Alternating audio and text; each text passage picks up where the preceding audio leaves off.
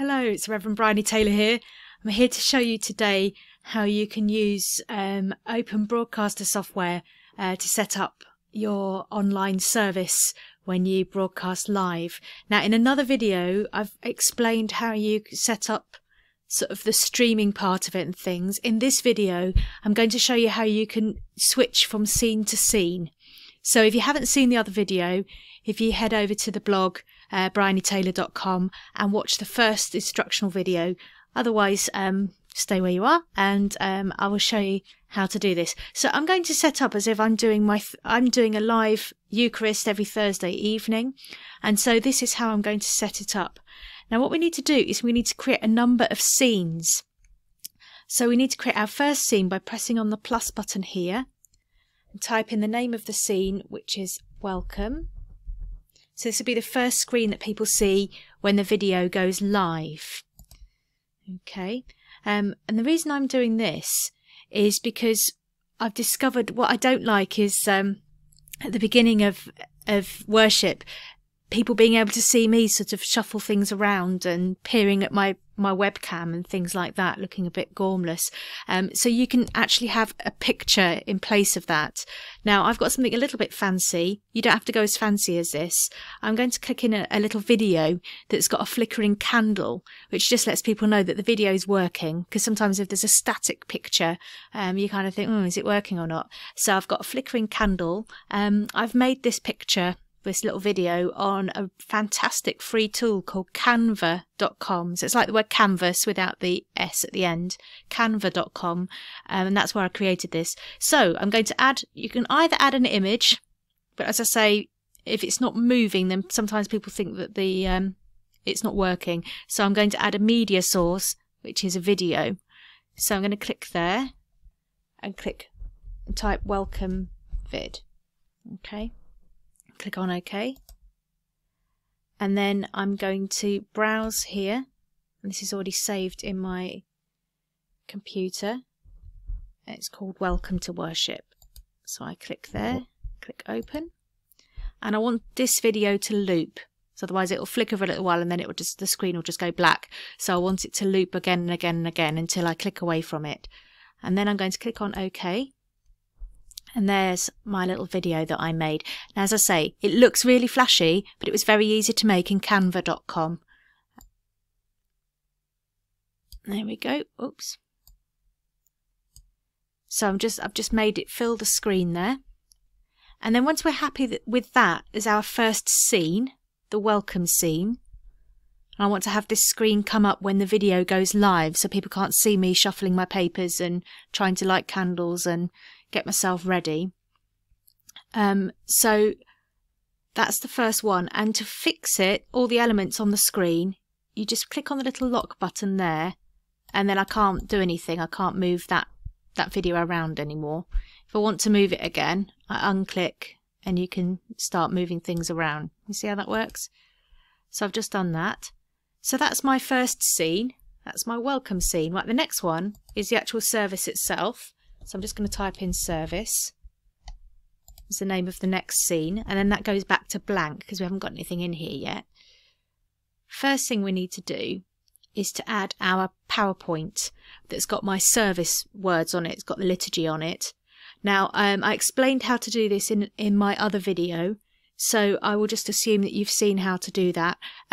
For ease on mine, I've made my PowerPoint presentation portrait rather than landscape, so I can make my video bigger.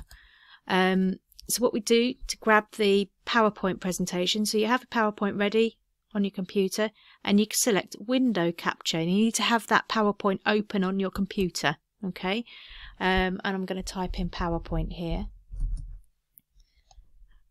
then I'm going to click OK, and then I need to find the PowerPoint here.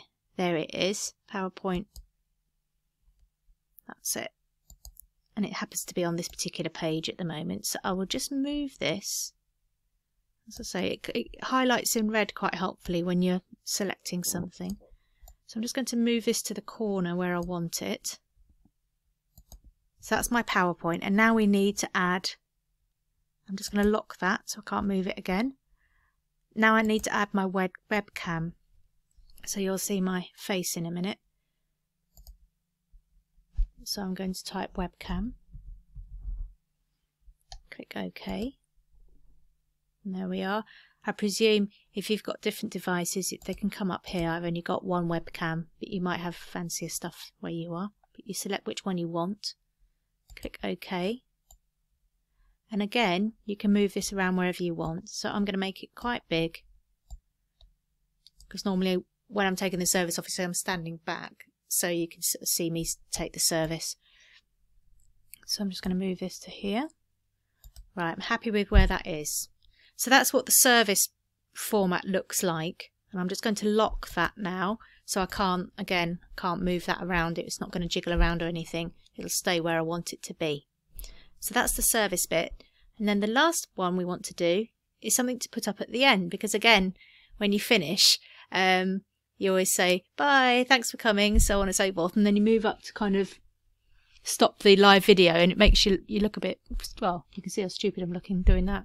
So we want to avoid that and put up a picture at the end. And again, there's one I made earlier. So we're going to add another scene, which I'll put as end. Okay, so I'll call this the end. And then it'll go blank again, so creating a new scene. And I'm going to click image. And I'm going to click thank you for coming. So that's the end. And another picture that I made on Canva.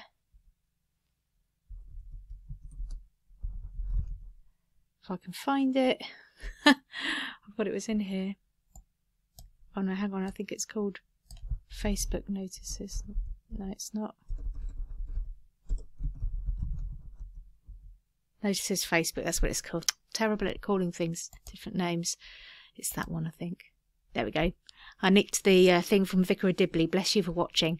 So that's a picture. And again, I made this on canva.com. Fantastic bit of free software. It's so good. I use it for making all my posters and things for church. So really recommend it. So I'm going to click OK there.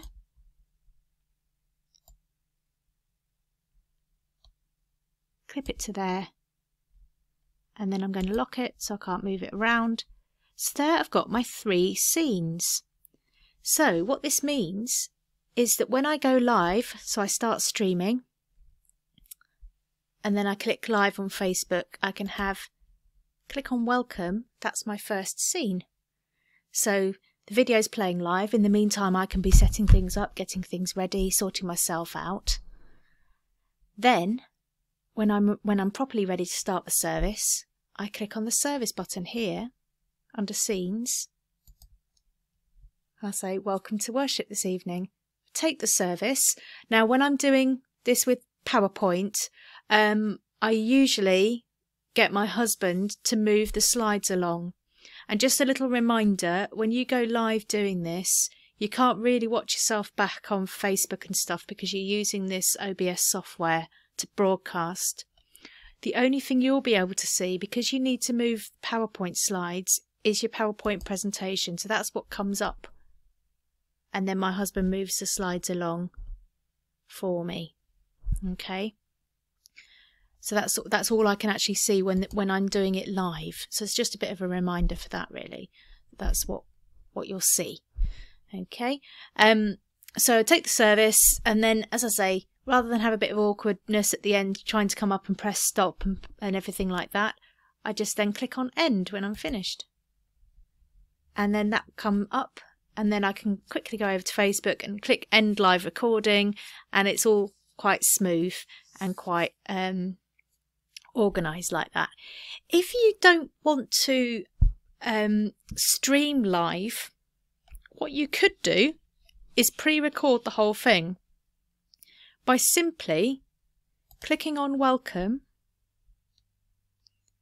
clicking on start recording. It's recording now. So you could obviously, I'm talking at the moment, but you wouldn't be talking for that bit. You could leave that up for a couple of seconds. Then you could click on the service and say, welcome to our service. You could work through the service. Actually, you can see that the PowerPoint's moved down a little bit. But anyway, work through your service.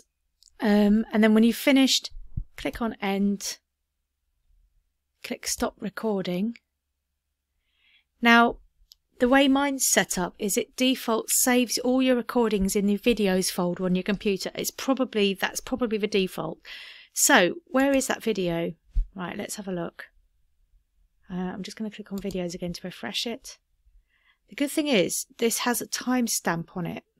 Okay, so it automatically saves what you've just videoed. And there it is. So we can watch that now. So you can see how you can pre-record the whole service now. You're just able to see a little bit of this, I think. Basically, that's where you'll find the video. Okay, so I'll just go back to OBS. So you could pre-record your whole service in OBS, and then it just automatically saves it all, and you haven't even got to kind of render the video or anything like that. So it's actually probably the easiest way to pre-record your services if you want to pre-record. Alternatively, you just stream it.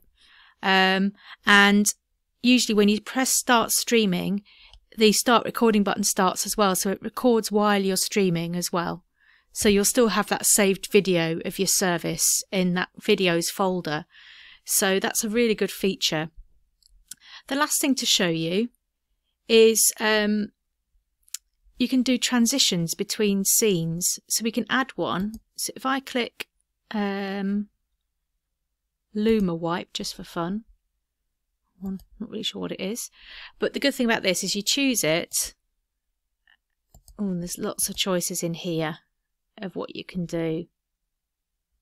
Let's see what spiral looks like, just for a bit of fun. But what you can do is you can preview what that transition will be like. You might be familiar with the word transition from like PowerPoint slides. There you go. So that's what that one looks like. So I'll click OK. So now when I move from the scene to scene, it does that. So you can actually do all sorts of, you can play around with this stuff for ages. But that's just a simple way that you can pre-record a service. You can have smooth transitions between the different sections. I'm just really pleased I've found out how to do this, because I was getting sick of walking up and going like that, trying to find the end live video button on the computer. And now I can finish with that on the screen instead. So, and you can of course put messages on there, you can put anything you like in there. And that is how you can create different scenes in OBS. Thank you for watching. Hope you found this helpful. If you head over to my blog, brianetaylor.com, you'll find a load of other things to do with ministry during the coronavirus pandemic. Take care. Bye.